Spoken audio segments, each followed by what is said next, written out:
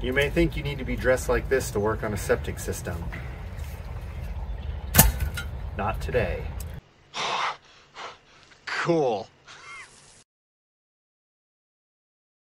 Now that's much better. So get cozy.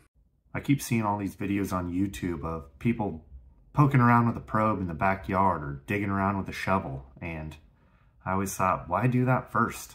I'm going to show you how to do it the easy way on your computer.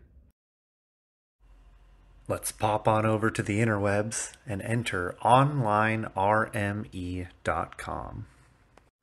You can go to onlinerme.com, but if it gives you the site search, let's go ahead and skip a step and go here, because that's where we're going to end up anyways. Online RME is a septic system management database. Here we are going to enter our country, state, county, as well as the street number and street name. Then click Submit Search. Once on the next page, on the top left-hand side is going to be all kinds of information that you can dig through. But for what we are looking for today, we are going to click on this blue button that says View Scanned Images.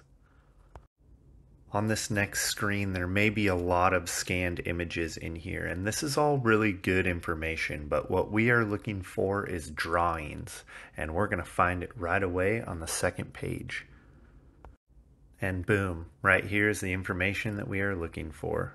There is a drawing of the house itself, and it measures 12 feet to the tank.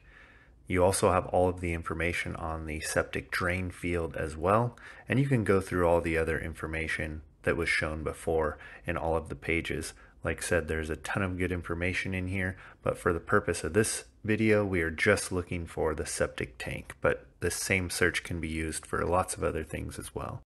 For our second option behind the computer, we are going to head over to our local county assessor, and to show you that this works for multiple places, I'm going to use a totally different address and show you that you can find the information just the same. Type in whatever your county's name is and type assessor afterward. This next screen is same as before, where you can go to the assessor's office, but if it gives you the opportunity to jump straight into property search, we are going to go there because property search is what you are going to look for and where you are going to end up. So we're going to skip a step here. Within the property search, you can search by address, parcel number, or owner name. Now, not all county assessor is the same. Definitely want your parcel number here because nearly all assessor websites will use the parcel number. But in my case, I have an address as an option, so I'm just going to enter the address. Once you are on your own address, we are going to actually look for the septic system, which in this case, it's right in the middle, right up on top. But on your screen, you may have to look for it a little bit. Click on Septic System. Next, we are going to click on the septic system number itself. Make sure not to click on the parcel number because that will just bring you back to the last page. This next page is going to give you all of your information on your septic system, including previous pumpings or previous work done.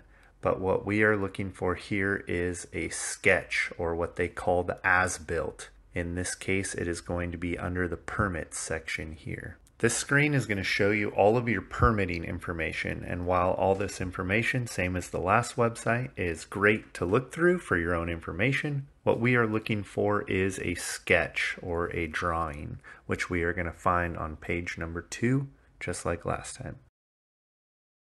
And there you have it, another drawing of exactly where to find your septic tank. So let's say you struck out on the first two. This last tip doesn't involve a computer, but it still doesn't involve a shovel. Check it out. Step number 1 is find the crawl space to the house. And hopefully it'll be easily accessible, but here's a look at mine.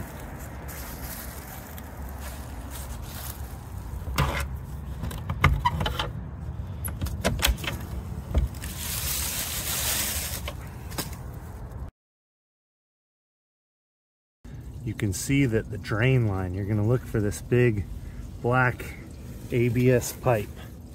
and you follow it all the way to the end of the house.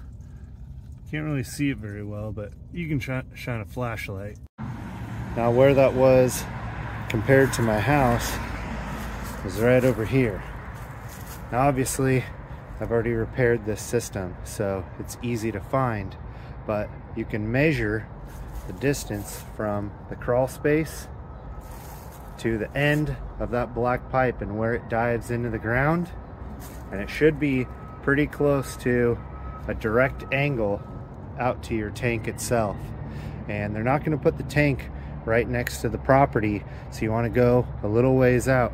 I actually had to dig around for mine for a little bit, but once you hit concrete, it's really easy to find. There's a lot of dirt that would have to be dug out to find this thing, and that is why it's really key to know where yours is.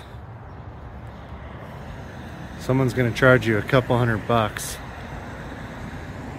to dig around and find your tank, where if you know where it is, you can do it for free. Thank you for watching. Please like and subscribe to help me out with the YouTube algorithm.